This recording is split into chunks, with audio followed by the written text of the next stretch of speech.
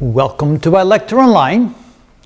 So the question, why does anything exist, probably can be pushed onto the concept of an event that happened about 13.8 billion years ago, which we call the Big Bang. Now, what was the Big Bang? Well, it could have been many things. The very beginning of what the Big Bang was is very, very fuzzy. What I mean is, it's a theory, and there are a lot of things that don't quite fit together right, but it seems to be the best explanation. And before we throw it out altogether, saying it's just a bunch of nonsense, there are quite a few observations we can make today that dovetail right into that theory, that make some of the aspects of the theory quite plausible and even quite probable. But the very, very beginning is still very difficult to really get our hands around and know exactly what happened. But we do know that something must have happened about 13.8 billion years ago. And we can assume that the universe started as a tiny pocket of enormous temperature and enormous amount of energy. Now, how tiny a pocket? Well, some people say that it might have been started as something smaller than the size of an atom. Can you imagine all the energy that made up the entire universe starting from just a volume no bigger than an atom? Well, we're not sure that's actually what happened. We do imagine that it did start as a very small entity and then very quickly became very big. We'll talk about that in the next video. Here we just want to get a basic flavor of what we mean by the Big Bang. We also assume that in the first seconds, perhaps the first few minutes, but maybe as short as the first few seconds, all the matter that currently exists in the universe formed during that period of time. Now, for that to be possible, there must be room for the material, room for the matter, and so at that point the universe must have been big enough. So if it started something really tiny, it must have very, very quickly grown to something really big so that matter could have formed. Also, that's where we assume that time itself started. We understand that time is just a progression of events from one to the next, and that happens at a particular sequence, a particular cadence. We call that time. But did time always exist? Was there a period before the universe existed that time itself had no meaning in that sense? We have some videos about time, and you may want to go back and take a look at those to get a feel what we think time might actually be.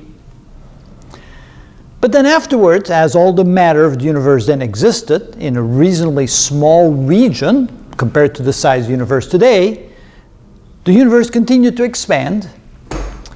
And as the universe expanded, it continued to cool down. And as the universe cooled down, eventually the matter that existed at the time, which was primarily protons and electrons, could then eventually join together.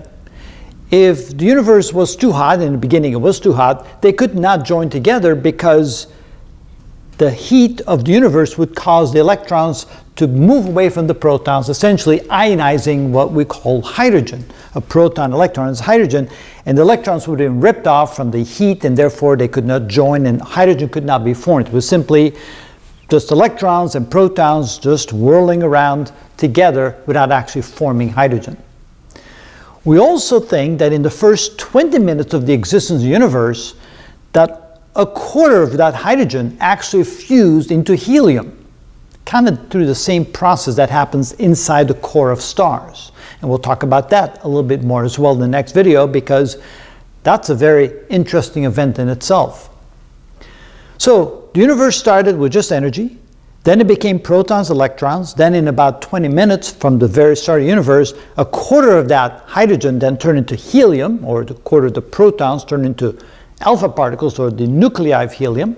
And then eventually, after 380,000 years, when the universe cooled down sufficiently, the electrons began to join with the protons to form hydrogen, and the electrons began to join with the alpha particles to form helium. And at that point, a quarter of the universe was helium and 3/4 was hydrogen.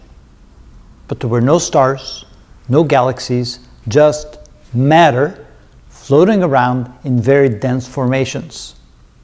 We do realize that there was differences in the density of that material, and where the material was the most dense, that's where stars would begin to form, that's where galaxies would begin to form.